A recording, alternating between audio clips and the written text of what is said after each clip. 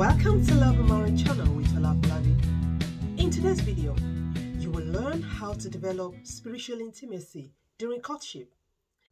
According to 1 Timothy chapter 4 verse 7, the Bible says, "But grow spiritually mature in the grace and knowledge of our Lord and Savior Jesus Christ. To him be glory, honor, majesty, splendor, both now and to the day of eternity." This video is part 2 of the Courtship Goals series. I encourage you to watch part 1 to learn how to grow in friendship love during courtship. My name is Ola Afolabi. I teach biblical principles and Christian values for building healthy relationships and loving lasting marriage God's way. If you would like to see more videos like this, please subscribe to my YouTube channel and share this video with your friends and family. Also tap the notification bell so that you can be notified every time I upload a new YouTube video. To achieve spiritual intimacy during courtship, you must be intimate with God. Your relationship with God must go beyond your salvation experience. God is calling you into a deep communion with Him through worship, prayers, and study of the Word. So, on an individual level, you must be a devoted follower of Christ. Your intimacy with God will positively influence your relationship with your intended spouse. Matthew 22 verse 37 says, "You must love the Lord with all your heart, all your soul, and all your mind." Secondly, share the history of your spiritual journey if you have not already done so. How did you come to know the Lord? When did you give your life to the Lord Jesus Christ? This will enable you to discover if the desire to draw near to God is mutual and if your godly values are in alignment with each other. For you to grow spiritually, you must be pulling in the same direction with the same purpose.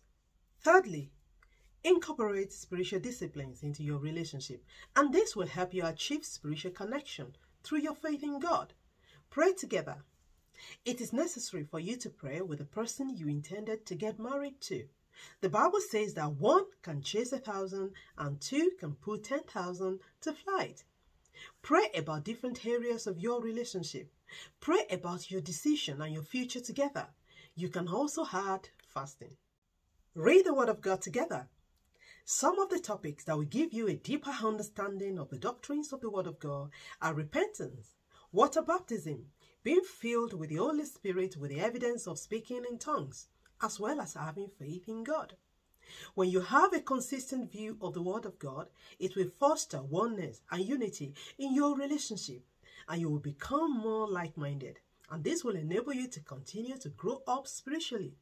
You can also read Bible plans together and discuss what you learned and how you can apply the Word of God to your everyday life. You must establish boundaries and be spiritually connected in the same way you would be with any other friend because you're not yet one. So you must not act as though you're married. Pray and read the Word of God together during the day and not alone in an empty house where you can be tempted. Don't share topics that are too intimate for your level of relationship. You should both respect boundaries that you have set, and God will reward you for doing that.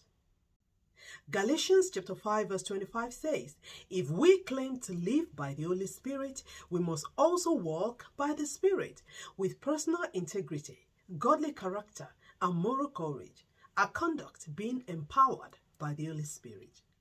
Now I'm going to pray with you from the book of Colossians chapter 1 verses 9 and 10. I pray that God will fill you with the knowledge of His will in all spiritual wisdom and understanding, to lead a life worthy of the Lord, fully pleasing to Him, bearing fruit in every good work and increasing in the knowledge of God. Amen. God bless you, and I look forward to sharing with you how to communicate effectively in courtship goals